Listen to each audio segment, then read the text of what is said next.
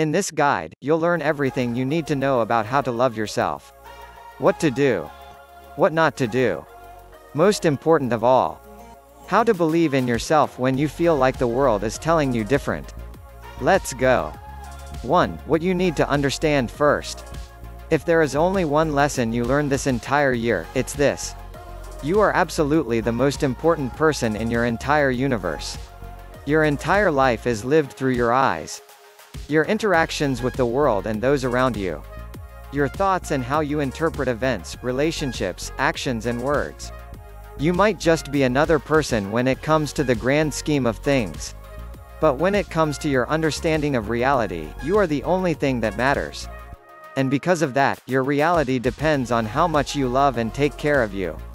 Your relationship with yourself is the most defining factor in shaping the kind of life you live.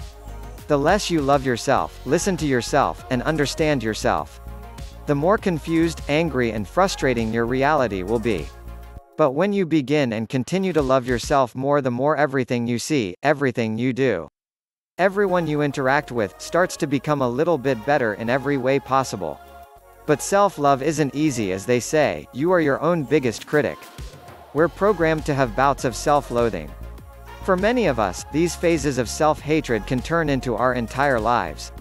It's when we spend more time hating ourselves than we do loving ourselves that we adopt a more negative disposition of the world.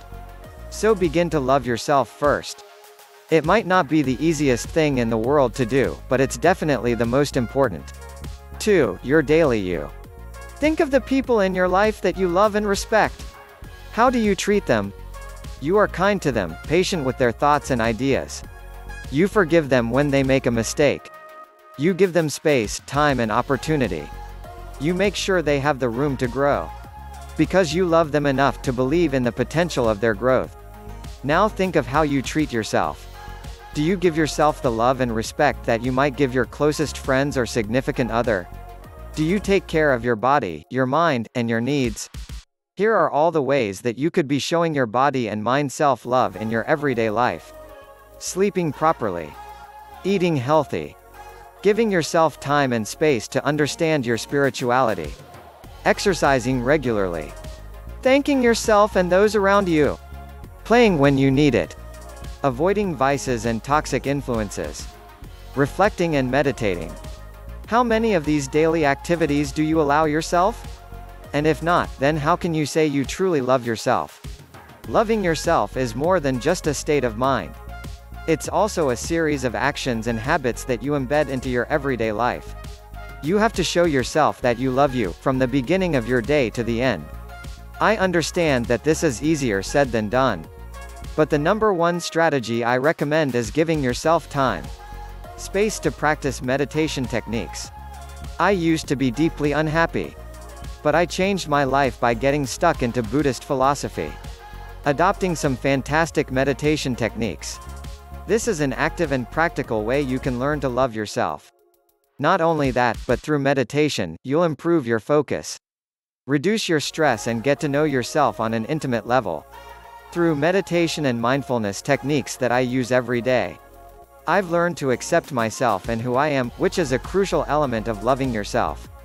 It's not easy and it will take effort, but if you stick at it every day, you'll eventually experience the benefits that so many people talk about with meditation. If you want to learn meditation and mindfulness techniques, I've compiled many of them in my book, The Nonsense Guide to Adopting Buddhist Philosophy for a Better Life. 3. Accepting the pain. No one is perfect. Some of us confuse self-love with endless positivity and endless optimism. There are those who go about their day singing the praises of God no matter how bad they might be feeling or how horrible their predicament might be. And we think this is the right thing to do after all. Shouldn't positive vibes simply attract more positive vibes? But the truth is that your endless optimism is a giant lie. You're lying to a part of yourself, ignoring the needs of half of who you are. Because we all have a dark side, we all hold anguish, hatred and pain. Ignoring these realities eats us up, and forces us to cave in spiritually and mentally. Allow yourself to be honest with who you are. Forgive yourself for your past deeds, those things you are ashamed of. Accept that you are sometimes a carrier of negative emotions, like disgust, rage, and jealousy. And learn to embrace the silence when you need it. 4. Find and open your heart. While step 3 is about acknowledging and accepting the pain, step 4 is about reconciling with a cold and unopened heart. Ask yourself this one question: do you fully love yourself? Accepting your flaws and your faults is one thing. But loving a person who can have your thoughts, your emotions, your vices, and your mistakes, that's a completely higher level of self-love. Discover your life story. Trace your path from childhood to the person you are now. Understand yourself in the most intimate way possible. Find the reason for every negative emotion, every shameful act, every word and deed that you now regret.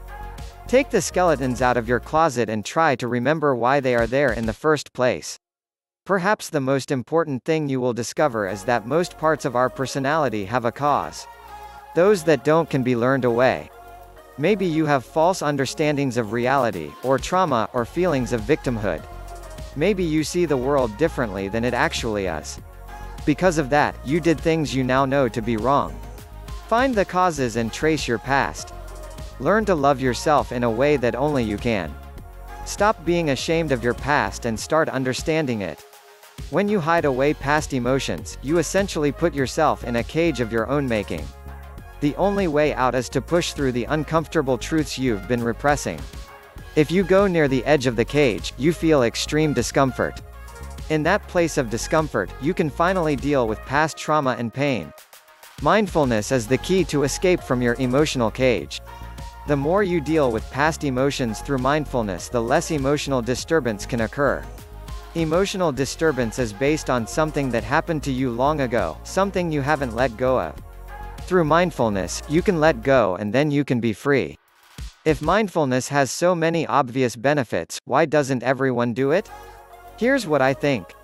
A lot of information about mindfulness is esoteric and difficult to understand.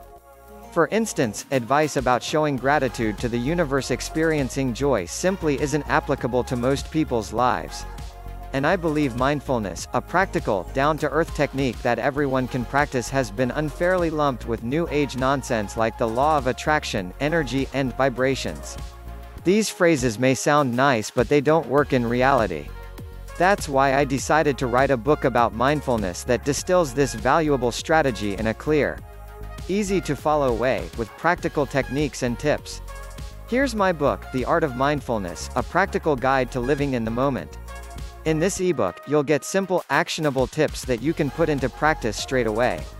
I'll walk you through your first meditation, give you some straightforward but powerful exercises to help you be more mindful every day. 5. Share yourself.